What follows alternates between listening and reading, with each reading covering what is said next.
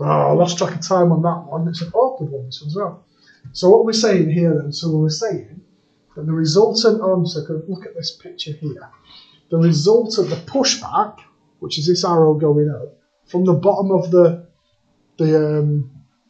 tray, is you've got the 4.1 that's pushing down from A, and then you've got this one here that's pushing down from B, and that's equal to 0.6, lots of 0.5.